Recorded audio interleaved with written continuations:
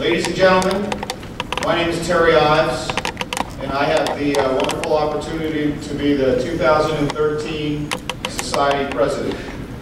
It's an honor for me to introduce some of the people here this morning. Again, I want to welcome you to our Automation Week, which is ISA's premier technology and solutions event. As I mentioned yesterday, it's my hope as you leave the event here over the course of a couple days that you have a renewed dedication to the automation industry, to your profession, and to ISA, where we're trying to set the standard for automation.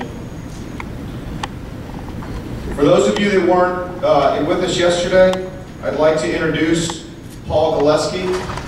Paul is our Automation Week chair. He's a program chair that's been working tirelessly for the last couple months to pull together the technical content for this program. Paul is the founder and CEO of Maverick Technologies, a leading systems integration firm, and ISA strategic partner for systems integration. Paul's been involved with industrial automation for over 25 years, a licensed professional engineer. He holds a Bachelor of Science in Electrical Engineering from Southern Illinois University. He's a graduate of GE Executive Management School and the Harvard Business School President's Program. Paul was one of Fast Forward's 40 Under 40, a listing of the top young executives in the St. Louis area. He's an ISA member, Certified Automation Professional, CAP, and IEEE member. Please join me in welcoming Mr. Paul Gillespie.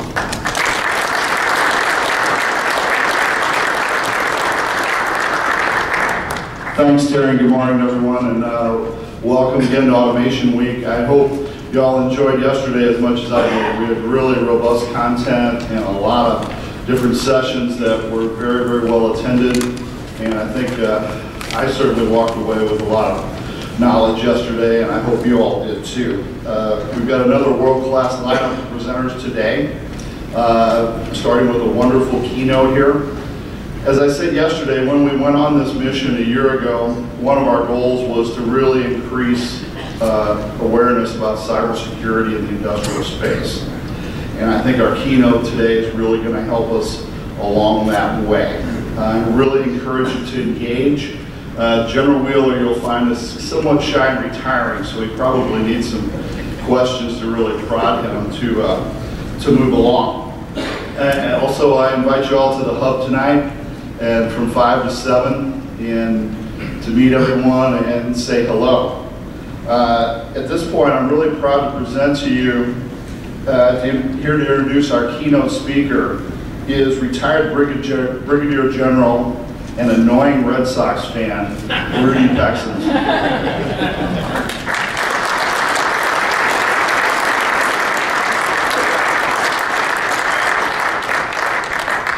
Thanks, Paul. Go Sox.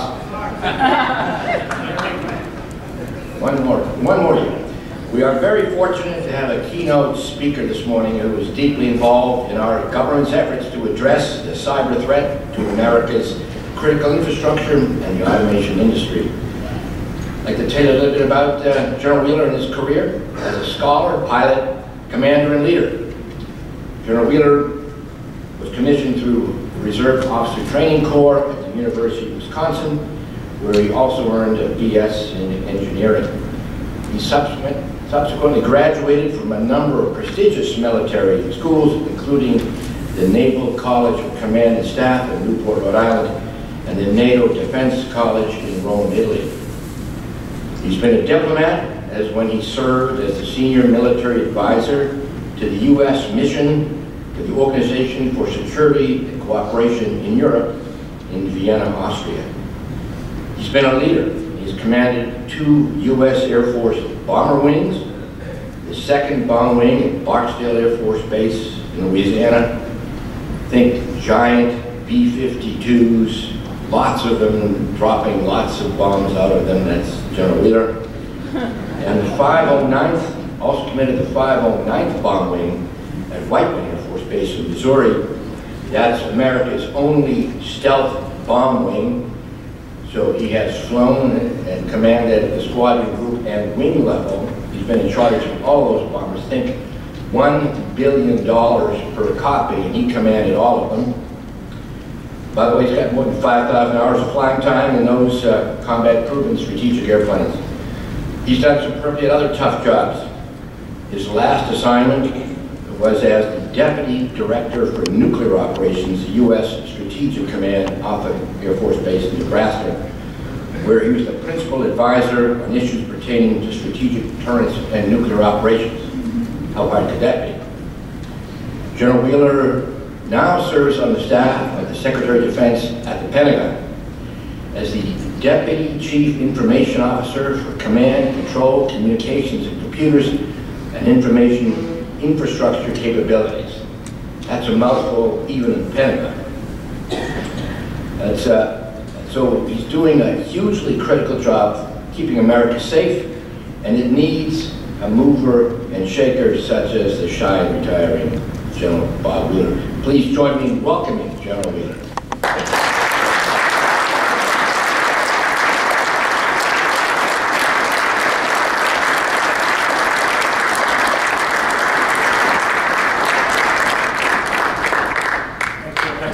Very much for allowing me to come out here today and for that great introduction. There's a lot of good stories I can tell you afterwards if you would like. General Pex and he and I have flown together, so there's been a lot of different things that we have done in airplanes that he may not have told you about, and I'm happy to bring it up if you'd like to hear about it later.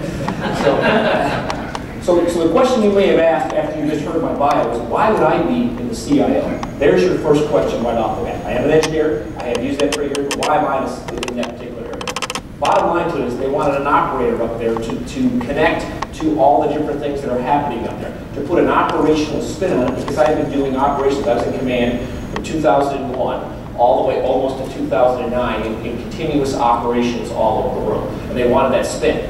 I can give you some background on myself a little bit that might help you also understand where I came into this. I was a young kid, as a ham radar operator. I used to build all my own stuff. I loved doing that kind of stuff. I was kind of geeky in that particular arena. And then when I got into the B-2s, flying stealth bombers and that, 9/11 came. And I was a squadron commander in 9/11, and I watched our nation change overnight. And we had to have an answer to it. And the airplane that we built had gone through the standard DoD acquisition cycle. It was designed for something, but it wasn't designed for that kind of operation. And we had to move fast.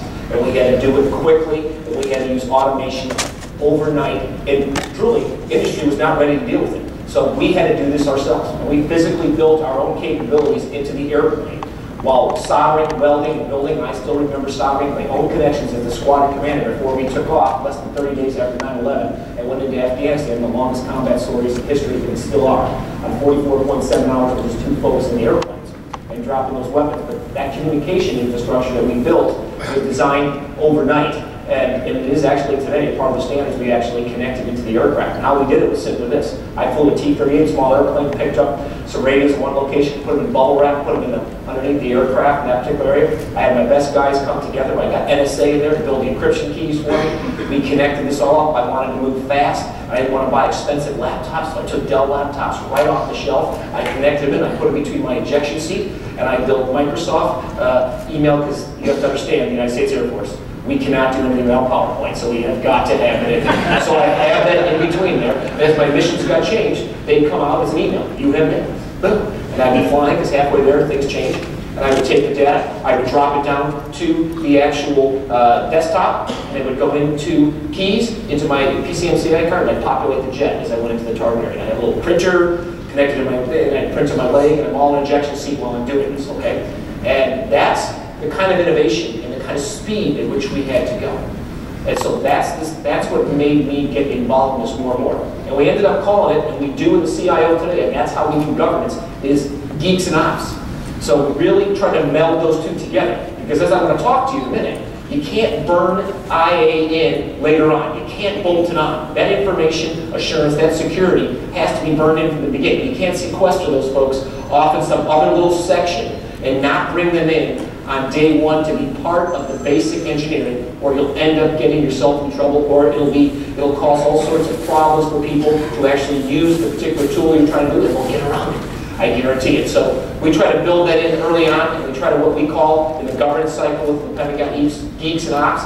When I sit there, on one side is the operator with that background in there, and I sit right next to folks that have done nothing but information assurance and cybersecurity their whole lives, and together we try to blend the best methodologies of going forward. And we have to do that right now, because it's not something that we can worry about tomorrow. It's something we have to worry about today. And as I was talking before, government's always not good at doing problems that are out 10 years, that are out 5 years. They're just not, because it's not a threat in their face today. And we're waiting, at least DOD side has woken up, and I think the rest of the government's waking up. This threat's in our face. And so we have to do that well. And that's when you see, as I've heard my Australian friend tell me one time, that the sleeping giant wakes up. And the biggest problem is how to shut it down once they wake up. But the point is there's some real truth in that. I think you need to understand that. So that was my opening part. What I wanted you to understand is how we're connected together and why I got involved. And I think it's become a good blend of how we do business within the Pentagon today. Slide. I want to give you a magnitude of how big we are within DOD. And we're a very mobile force. The Secretary of Defense came out yesterday. He wants less garrison, more forward. That talks to how I have to approach how we're going to deliver the information to the folks that are out there and the kind of tools that they're going to need for command and control decisions. You see up there that we're in 163 countries right now. You see 6,000 separate locations, and there's 3.7 million people, all with different capabilities that are needed throughout the world. If you take a look at that, it seems like a simple operation. They're firing on Taliban forces out there. That's not a simple operation, folks. That connects it all, and it just seems like a benign picture. If you start to see what's happening in that particular picture, where I've got a rover, which you would kind of call basically a tablet. They're getting information from ISR, which is your intelligence, surveillance, reconnaissance, from satellites, from UAVs, from other airplanes. If they're in trouble, they're going to get support, fire support, either from an artillery that's going to actually be directed in by those particular folks, or a guy that's in a forward location, or we're going to bring in a fastback in this case, which is something of an F-16 coming in at 500 knots, carrying 500-pound bombs, if they get themselves in trouble. All that's coordinated, all that's connected, and all that's built around the fact that we have to be able to get the bad guy, we have to protect the good guys, and we can't hurt anybody else. That is really tough, that last part. That last part is really tough, to try to blend out bad guys, good guys, and make sure that in counterinsurgency operation, we minimize casualties. That takes a level of technology that I'm not sure people fully understand when they watch it on TV every day. And delivering that technology at the right time, at the right place, accurately and protected, is the business that we have to do. And so I think that takes a relationship with all of the partners that are out there, all the subs, all the major contractors, etc. And I'll talk to them a little bit more slide. You see we're all over the world. Keep in mind, we are positioned in places that you would find shocking as the little countries, little places all over the place. And you can see right there at the top, we've got a simple helicopter that's going out there that we may be today a counterinsurgency operation you just saw in the first one, or the next day it's going to be off the coast of a country because they just had a tsunami and we've got to save lives fast. And I got to connect to their networks right now, and I have to take risk and security, and I got to get that data fast, and I have to protect the backbone of what we have in case there's something wrong in that particular network. Because I got to deliver food now and water, because I've got anywhere from 12 to 24 hours before people die. And so that's the kind of networks and the kind of delivery that I have to do. On the bottom, you see off the Avian Little, they call it a Growler. It's basically an electronic warfare type aircraft, if you will, and its job is to protect Americans and to kick the door down in some cases. Not a counterinsurgency operation where we have to go in and kick the door down. Now that's a really different spin on cybersecurity right there. Now you're talking about electronic warfare. You're talking about the electromagnetic spectrum and the spaces within it. That's another twist on it that I'm going to discuss a little bit today, so remember that particular picture. Slide. You see that we have to have partners all over the world. I talked about partners in a country that suddenly has a major disaster that only the U.S. government can help deliver the kind of supplies they need and the kind of speed they need to do before people start dying. You also start to see the federal agencies, the state and local, industry partners, and academia. We're big in academia. There was a design out there, if you're familiar with the term FFRDCs, and basically what it is that DoD was always designed to connect to academia because we want to have an independent look at what we're doing. We want to know where we're being stupid, if we're being stupid, and how we can do things better. So we connect very much into the academic world. I will tell you this, when you start connecting networks to an academia world, there's a lot of potential for risk there. And you have to understand that right off the bat, so you have to know what you're doing. You start to walk up with the industry partners. Industry partners have very level of cyber, okay? I can tell you right now, I work with two major defense contractors in the past couple of weeks on their mobile security stuff that we were talking about how they did business. I was surprised, okay? I was surprised. I walked away knowing that we're leading the fight with the capabilities and how we do business in the mobility side, and that they could learn a lot from us, which I can't say in some areas, I'll be honest. So, but I can say that this issue is in our face, and we're getting very good at it very fast. Slide. What am I worried about? I'm going to spend a minute on this slide because I think it's really all about the whole discussion today. And I actually use this, the world's largest laser pointer that I was given here today. I think, well, God. Anyways, somebody can fix this and make it smaller, please. Anyway, speed of change. It's incredible the speed of change that you have right now, and what is happening out there in the world, and how this equipment that we had for one purpose is being used for another. You have to keep up with it. You have to understand what's happening out there. Now, I'll give you an example. We weren't sure exactly how we want to do secure mobile devices and how we were going to do that for the forces out there. But you can see that's one of my, the third one on that particular list. So what I did to try to understand this was I gave one to my 11-year-old, it was a Samsung Galaxy 40, one to my 15-year-old, and one to my 29-year-old. And I watched them, how they used it. And it was fascinating because each one of them used it differently. And so because of that, I realized, I just got to build an infrastructure that allows us to jump the productivity curve. And before I even finished that, the chairman, the Joint Chiefs of Staff, General Dempsey, who's even older than me, because we look at different generations on this particular piece, went out to the academies and go, we're going to provide this capability to you. You tell us how to use it. Because we don't know where we're going to go. We know how we want to use it today. We've got definite lanes, etc. We don't know where it's going to end. And that's the point that we have to make sure we're thinking about cybersecurity in there and information assurance as to where is this going to go. You're not going to know every place, but you can start to think through those things by actually talking to folks and seeing how they use those devices. That is the speed of change that I'm talking about. And if we don't keep that, I will tell you that our nation will not stay ahead as far as its ability to produce the most innovative products in the world. And from the other side of the ballpark, your military will not become, or will not stay, I should say, as the premier force in the world. I think that's very important for us to understand. The ideas that come out of the United States are phenomenal. I see it all over the world. I have lived almost everywhere. I can honestly say I've almost been in every country. And the culture that we have is an innovative culture. We need to keep that. And that speed of change is a very good thing. We have to make sure that we're allowing that to occur. And I want to talk about that spectrum here again. Electromagnetic spectrum. So we've just come off of a big discussion.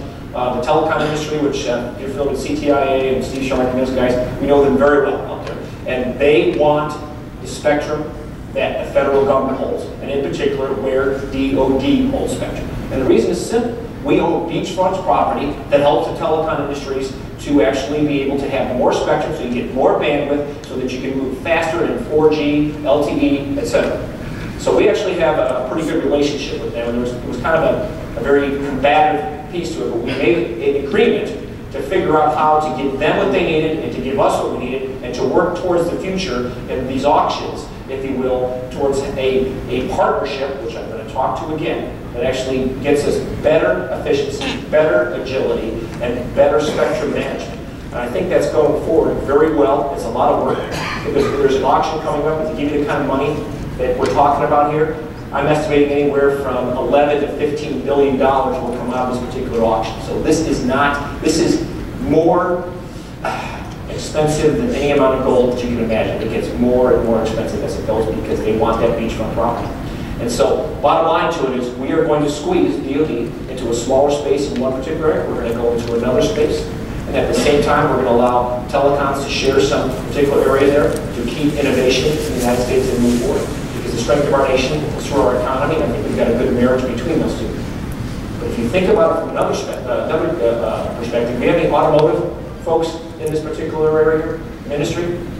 One of their problems is they want to make the car connect to the internet, if you will, and to different places. Any place that hits a Wi-Fi hotspot, they need spectrum for that. So they're struggling on the spectrum side too. So that's another piece of the puzzle that they're working with hand in hand. So we're seeing this all over. We're trying to make sure that we have this correctly, and we also have to match the rest of the world. Because if you understand LTE, in certain bands, LTE, 4G as you know it, can interfere with the cross links between satellites, so we can't have it in that particular band. So we have to watch where it goes in those parts of the world. It's a very complex piece of the puzzle, if you know. Other side of electromagnetic spectrum, as I jump around, is that growler you saw in the beginning, that airplane. That's the electronic warfare piece. Well, guess what? Enemies build their particular weapon systems in all sorts of spectrum. So it can be spectrum that's right in the middle of telecom industries, and I have to design systems that go against those, right in the middle of something that maybe for health, welfare, and fire in our country and other countries. So we have to figure out how we practice with those, how we design those, and how we do the right things at the right time to prevent hurting good people when we're trying to make sure that we have the capability if somebody comes against us in Russia. Cybersecurity. I'm going to talk right back to where we began. We talked about IA, that's one of the things that I kind of discussed the most in my own particular realm, is we in DoD and a lot of other places have bolted on IA as an afterthought. Those are those people that were kind of left in the back there. They came in and they'd say, yes, information assurance is fine, cybersecurity is fine. No, that's caused a lot of our problems that we have today. We've learned rapidly that we need to bring them in early on for the design, and that needs to be burned in the beginning. Okay? I can give you example after example where that's true.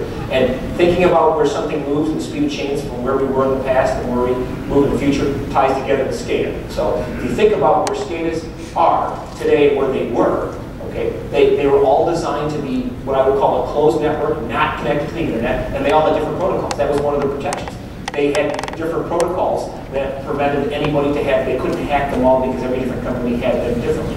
Today, the protocols have been standardized. Why? Because we're connected to the internet. So those systems that were closed systems of yesteryear are today open systems that can be accessed from any place in the world. And we didn't think through that correctly. We didn't burn in the IA in the beginning. And it's a risk. It's a threat. It exists. So from a company's perspective in some aspects, they're like, well, if I put a lot of protection on that, that access is going to be more difficult to get to that. I'm not going to make it, user experience is not going to be good. Danger is you can have catastrophic failure if you're not careful. But I believe you can actually burn in a good user experience as well as security if you do it up front. And that would be a message I give you right up now. We've got to think ahead. And I think basically the product life will also last longer. The product life is going to last longer in that particular aspect, and that's going to be a profit margin that will continue on down the line if it's done correctly. So we have to think through this. I think there's a lot of other examples that we can think through on cybersecurity, and I'm going to draw this on a partnership later. I think some of you folks are familiar with the Defense Industrial Group that they have out there, that we work hand in hand with the clear defense contractors. We have 100 of them now approximately in there, and we work hand in hand on cybersecurity issues. But we've also just made that permanent now. So that's going to be a permanent part of government.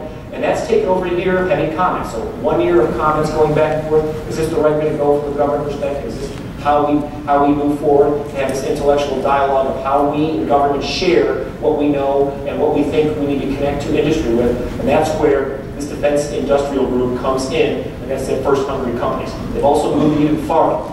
And that's an enhanced cybersecurity and information awareness group that they have connected to that for those that want to join them. And those particular groups will actually pay into the government because it's going to take a lot of contractors on our side and a lot of government folks to work that, and we give them insights to even deeper as to what the issues are that we're seeing out there in the world. And the idea of that is to make sure that we have a set of environment out there of standards and protocols that protect everybody, to allow everybody to have freedom of movement within the cyberspace regime. Mobility. Mobility is a huge piece. What is mobility, first off? Okay, so DoD's got lots of computers. If you see my desk in my office, you'd be shocked. I got all these different screens and computers. It's just too expensive. We don't need to go down that particular road. How do we do the various methods of getting good mobility, connecting to industry, if you will, and finding out where we can use commercial off-the-shelf products? In the past, we have only used BlackBerrys. You always see a lot of DoD with BlackBerrys. That was the standard product at that particular time. Today we have options, but we need diversity in our products. So we're moving out, we'll be opening up in December a new mobile device management that's going to replace how we do business within DoD. That mobile device management will also have a mobile app store connected to it. So yes, DoD is going to apps. And so we'll have a big thing of apps as well as the MDM. And I've been working this through. It's a fully paid program within DoD. And we have approximately 600,000 devices. So I will have devices at the unclassified realm, as you remember the old BlackBerry days. I will have classified devices all the way to the top levels of classification. all on commercial devices with the proper NSA encryption tools built into it. So I will use an Android product, I will use an Apple product, and I will use tablets, and I will use phones, and also have a Windows product, as well as BlackBerry for that diversity in product lines.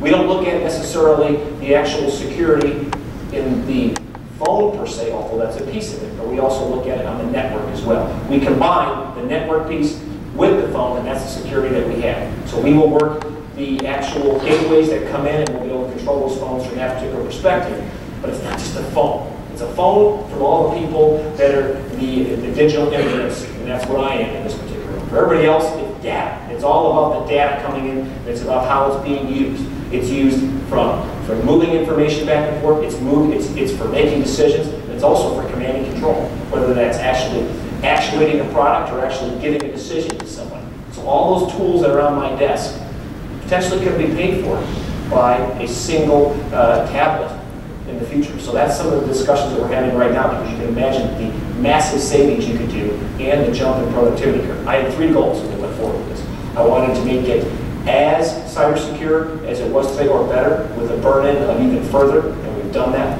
I wanted to make it cheaper, and I wanted to have to jump the productivity curve. We'll see how far we jump the productivity curve. We're already seeing it. We're saving $90 million estimated first year. So that's what we're taking a look at. Now, some people have asked us about BYOD. So that's bring your own device. For all that don't know, it's not bring your own beer. That's the one I remember very well. But bring your own device is where many companies have gone, well, I don't want to carry 2 devices. I just want to have that one single device. We have not gone down that road. Federal government in some cases are. We have cybersecurity issues within DoD that we think are a little bit greater. And we also don't think, and critical here, that it's going to save us that much money in the end game. Because while you have a bunch of products out there, who generates when they're updated? Who generates to the young Marine to tell him to go update his cybersecurity? And if something goes wrong, I got to wipe it. I'm going to wipe every picture he's ever had of his children. All these different issues that are out there. But more importantly, if I'm going to replace everything on that desk, on that desktop that we talked about there, with a tablet from the system, I have to go much deeper than just go into a webmail. That's not where we're at. I want to get to the files, to get to my stuff, to be able to work mobily. That's very different than a BYOD solution.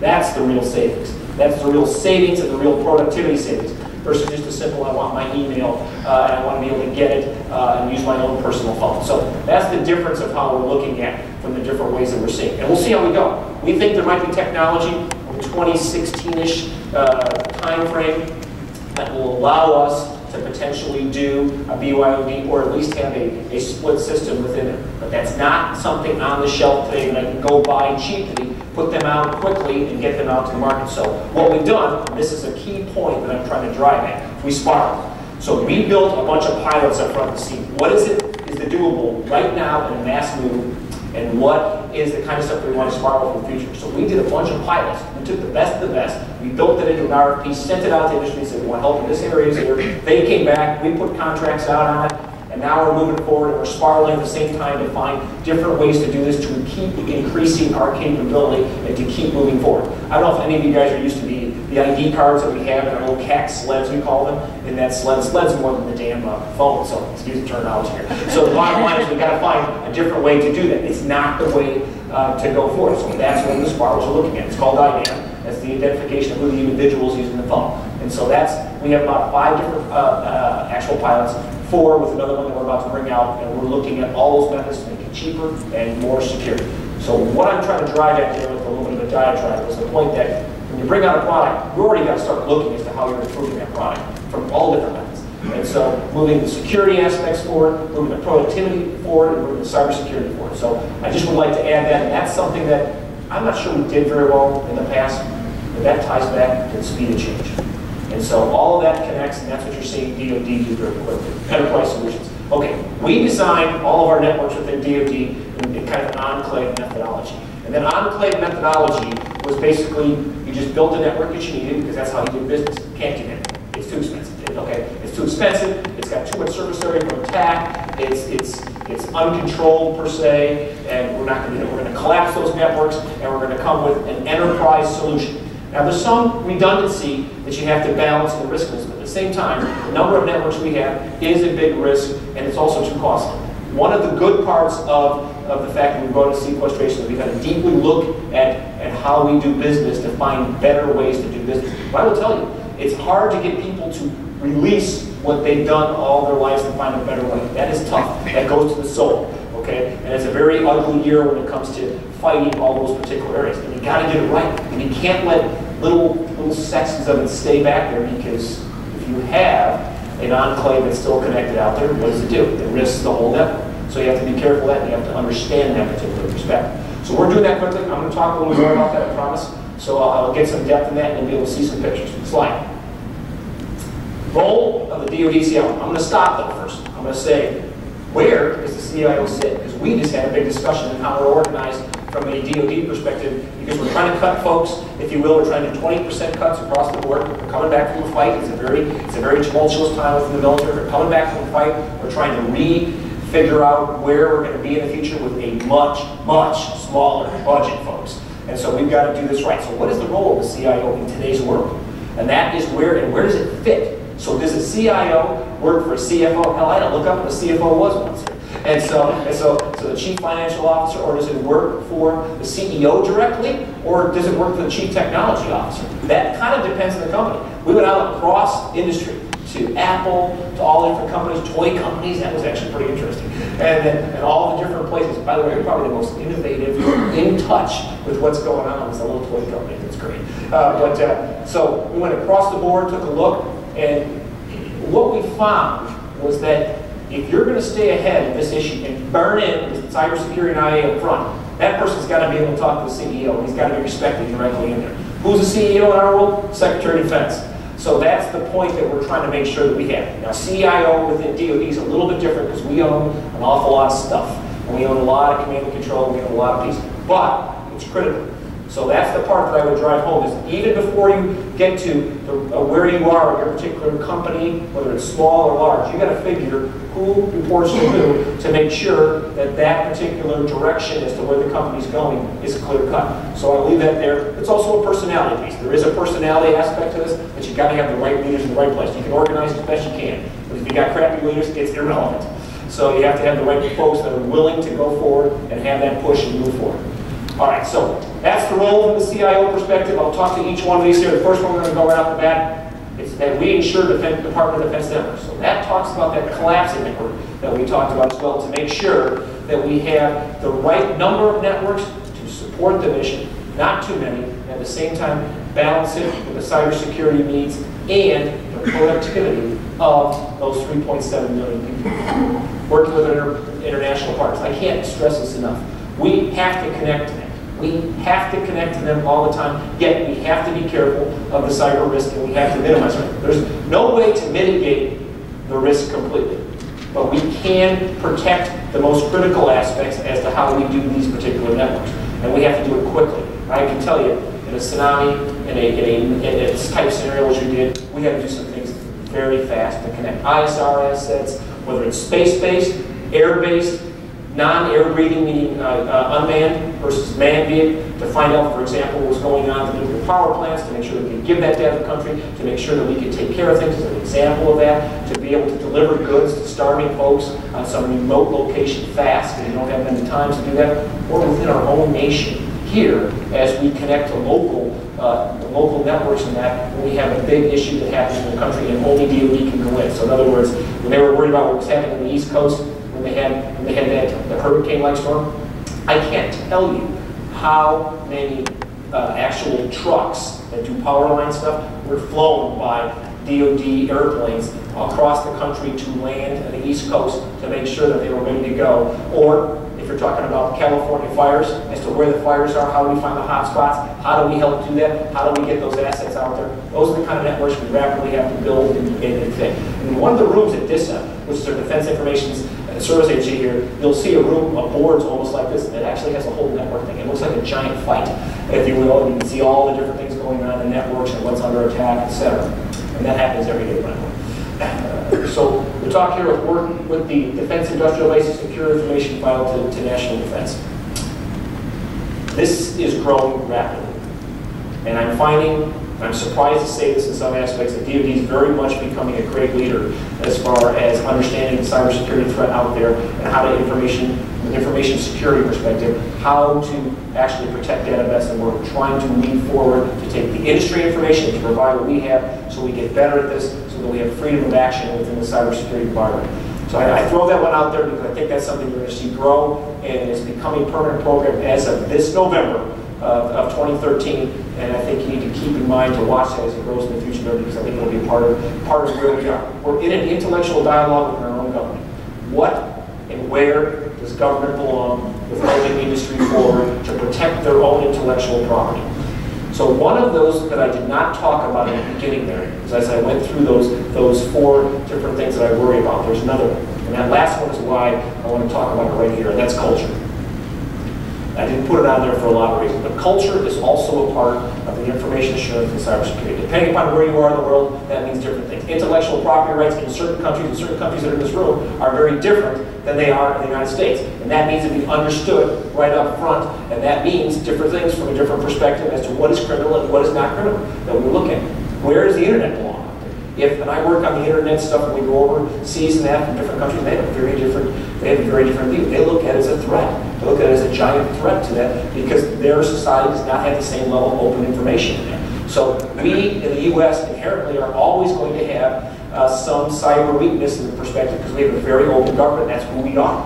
And where this belongs in the future is a great intellectual dialogue right now. But we have to understand when we're working across the world that some look at the internet as a threat. We look at it as a methodology to move commodities. For many people in this particular room right here, and they work as a way to move stuff quickly. That's not the same everywhere else. And within countries, you have different views in their government, and you also have a criminal element out there that does things very differently. So that's another piece of the puzzle. It's not always bad countries, not like it's a lot of times criminal elements. And the criminal elements in some cases can work for the government in some cases, or they can give their product to the government for payment. That's another problem that you see out there as well. So all of that is where we see that connection to industry to move forward and find out what the right way is from a global environment to have that set of protocols, to have that set of standards, to have that set of agreed upon correct way to act in this particular environment is a way to think about it. There's a couple of models out there right now, and this is the part that our lawyers go on for hours. You have a Westphalian model, which means anytime a piece of data goes through some server in another country, that's their server for that particular country, and you can never go after that data, even if it's a malware going after you, without their approval and going to that country first. Well, you can't do that with cyber. Or the global commons model, like you see in space, where it's all considered, when it's in a man-made domain, like cyber, that any place in the world, it is just globally for the world. That's the 2 different models. Most lawyers will always sit on the traditional Westphalian model. They will. So that's the other side of the ballpark you need to understand. So when you tie culture and legal together, you now have a real problem depending on where you are. Okay?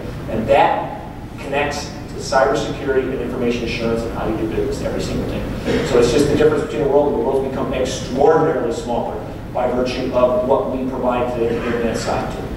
And everybody in the world where I go to thinks that the internet is purely an American piece out there. So that's the other sometimes belief out there. I don't know. You can figure out who designed it, which ex-vice president or DARPA or whatever else. But I'll do that on the slide. DoD cybersecurity goals.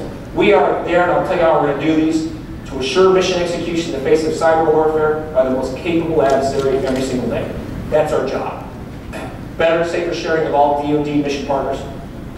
Freedom of action in cyberspace for our mission commanders. And I want to make sure he doesn't consider this just about warfighting. In many cases, this is about taking care of all sorts of missions throughout the world. And in many cases, it's about saving lives and making a difference when the world comes apart by virtue of a tsunami, a hurricane, other natural disasters that occur.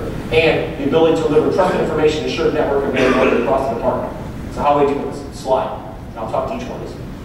So one of the ways we talk about collapsing those networks is the joint information environment. This is a big piece that we have. This is not a program of record, some giant DoD program that's billions and billions of dollars.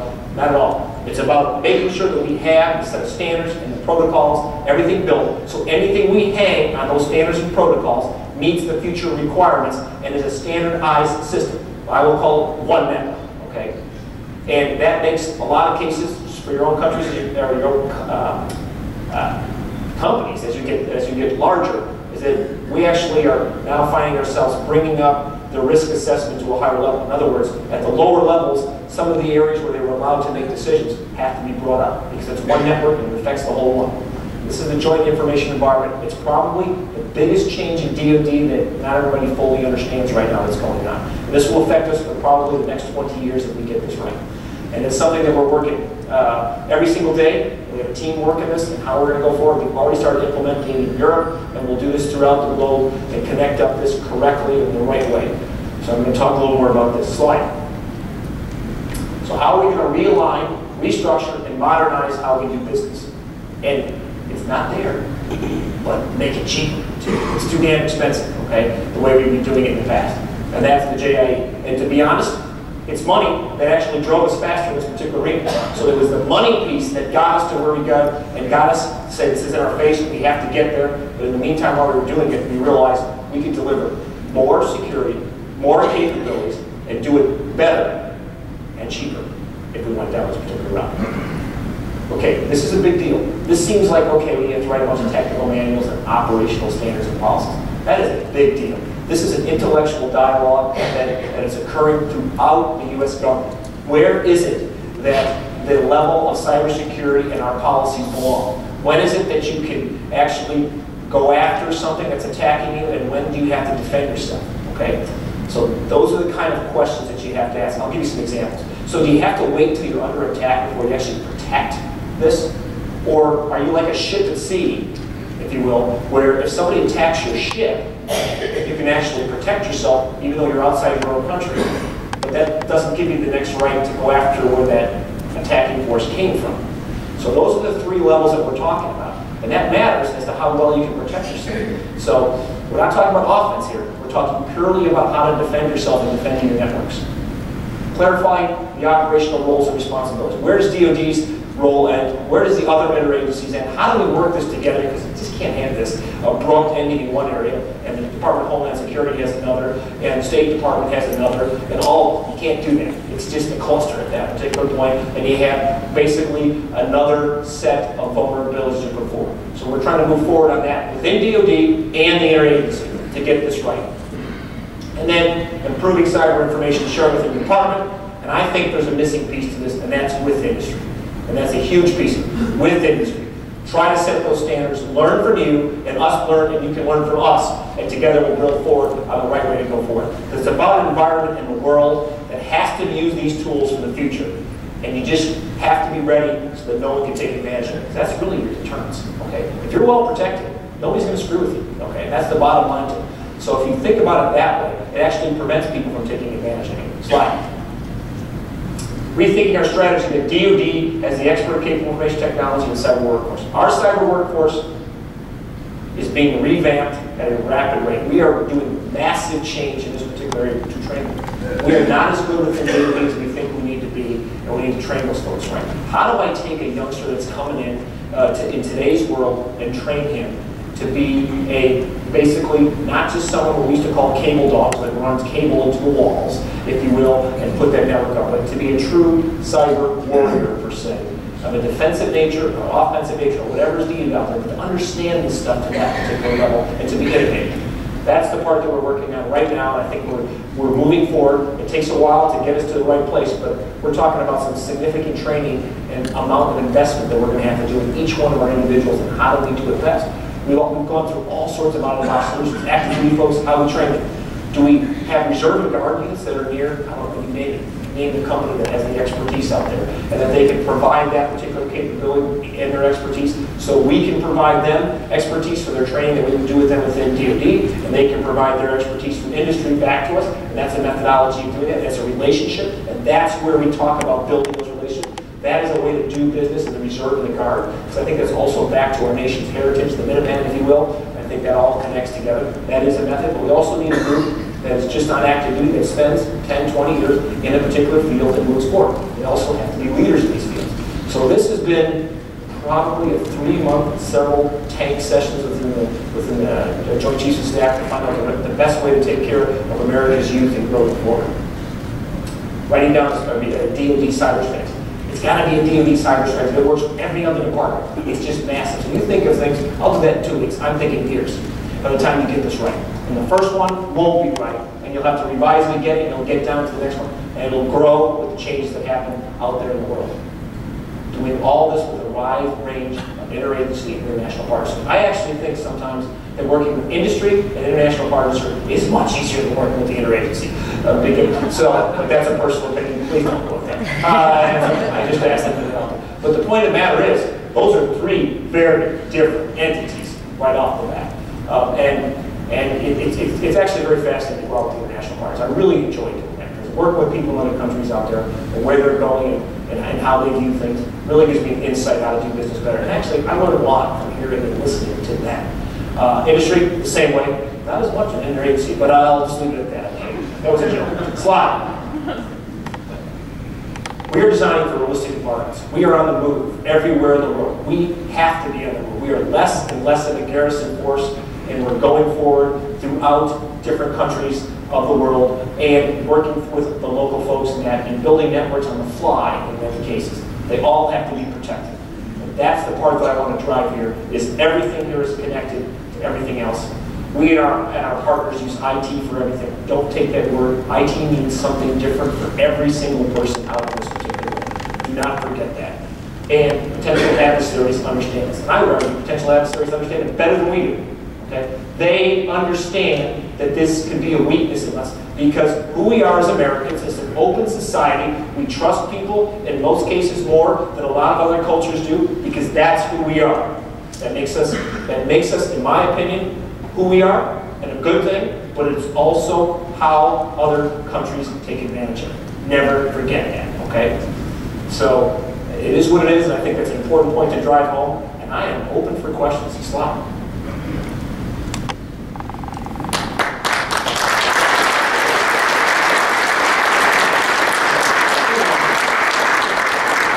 I went a little long, a little bit of a diatribe, I apologize. Please, I'll go for it. Oh. So you're a press guy, I have to be careful. You're Wisconsin guy? You want this, or?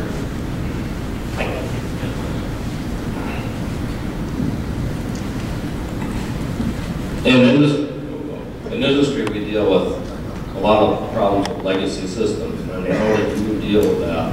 What's your solution to dealing with those legacy systems that you're not going to get rid of immediately but have to secure? Okay, that's a good point. The answer is one you're not going to like. It depends. Okay, and one of them is, in some cases, if it's too expensive, we may have to accept risks and mitigate those risks. Okay, so that's one right off the bat. The other way of doing it is to make sure that we upgrade everything within that particular realm. And if you can take a look at how we do, let's look at JIE.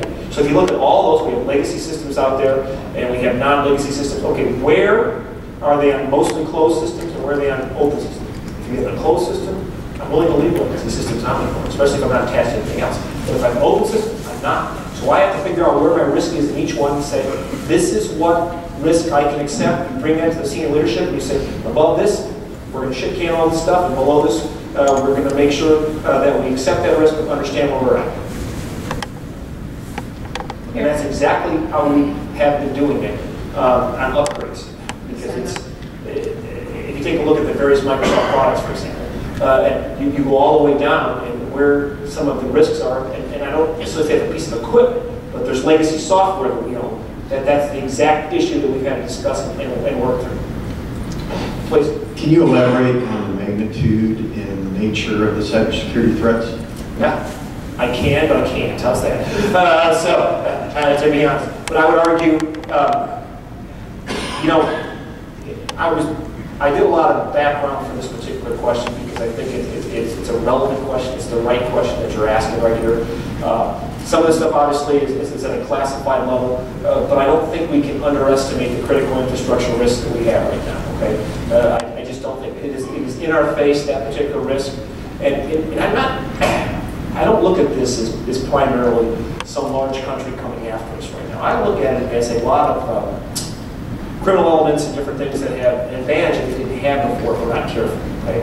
It allows a risk to be left out there for someone who just has an axe to grind or someone who wants to do something of a nature that can have some catastrophic impact, whether regional or nationwide, or some other place in the world. So I think that we need to understand that. I don't want to, I get from people sometimes that, well, you're going to have a major catastrophe before you actually do something about it. I don't think that's true. That's really why I'm here. I really want to send a message that I think this can be done before that happens. And, my glass is half full. I am not a glass half empty guy.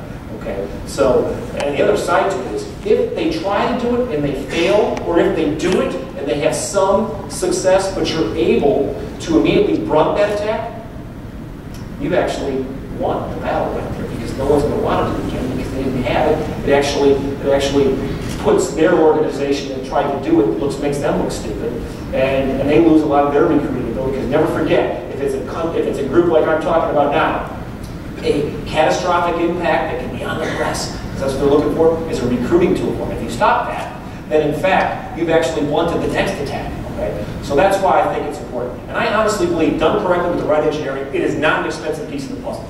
So I throw that out, okay?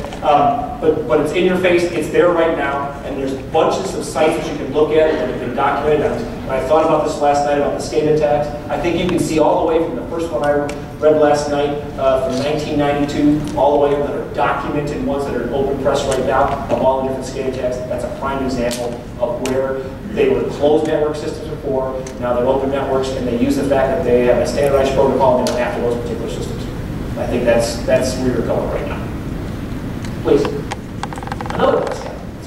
General, DoD is the single largest owner of critical infrastructure in the United States. You think so? Yeah, I know so. Well, okay, the electric power grid? No? Well, see, the electric power grid is owned by a whole bunch of different people. Oh, I see. I look at it. That's good. Okay, so now I see you are. Sure. As a single owner of your product, right? I got it.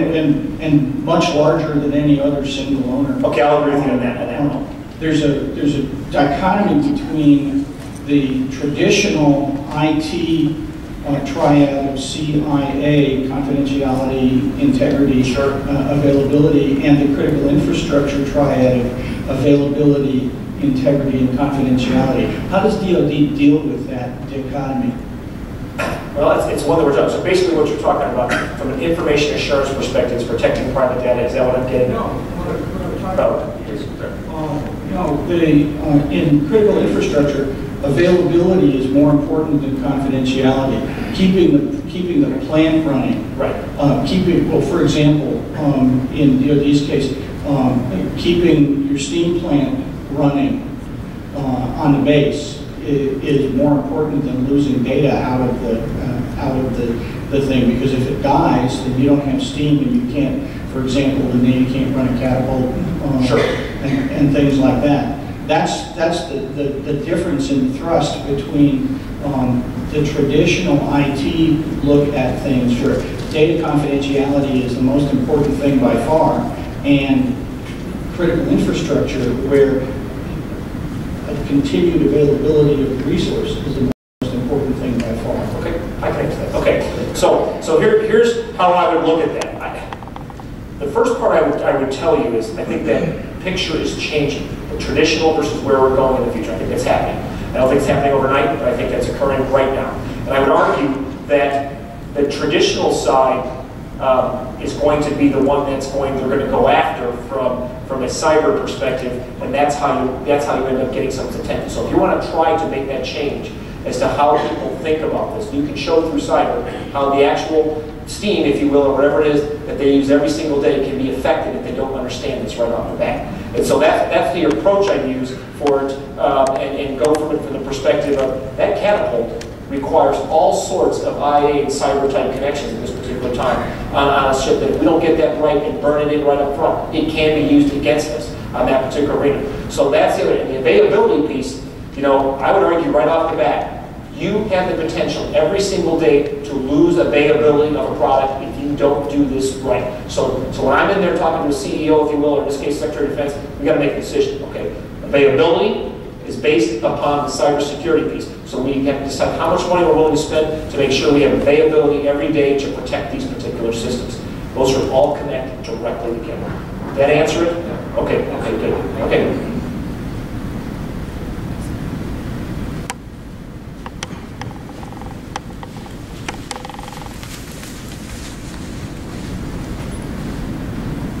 Good day, sir. Good day. From the early 80s to mid-90s, I worked for the U.S. Navy for 14 years.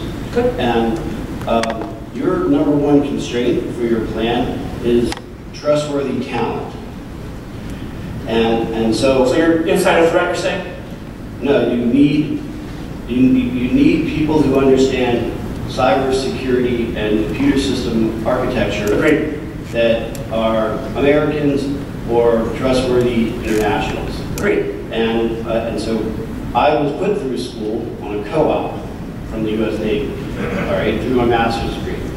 And those types of programs are this big compared to where they were in the 80s. Sure. And contractors, for the most part, do not want to train up people. They'll go overseas to get that talent. Mm-hmm. So to me, that is a security threat. Okay. That you need to have, that you have to reinstate training within the United States and its allies to bring up that pool that's necessary to enable your vision. So how do you is that part of your plan? That's when I talk to when we talk to the actual training that goes on in the cyber workforce. Yes, we agree with you. So what we did is a lot of the training you talked about there, that was done there, kind of got switched more to tuition assistance. Tuition assistance was something that most of the services paid for completely. They got to, I'll come back to you here. And so they took the money out of the training that you had, and they put it in something else. We're going backwards now. And we're actually starting to go forward, and I'll hit you again here real quick, is to take the focus that we used to have, like you're addressing there, and that was part of the tank session, talking about how do we train the workforce in the future within the DoD to produce the kind of people that we need that can do the job that you're talking about right here.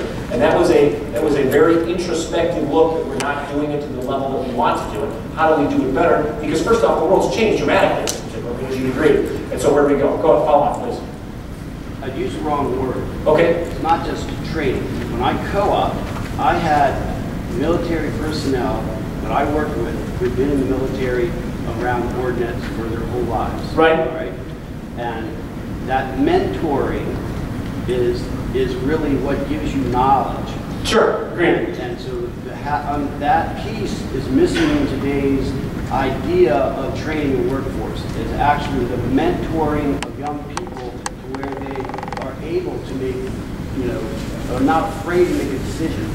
Okay, so agreed. In that field, I would say yes. So what we have actually done is in that cyber workforce, when we built this, we built a plan to how we grow these folks. And that doesn't mean just train them up front. That means grow them into leaders. And that was a discussion I had. So leadership has a piece of the mentoring. It starts all the way in college on the STEM programs we're now waiting for. Because we don't have enough engineers. It starts there in many cases. We don't have enough engineers.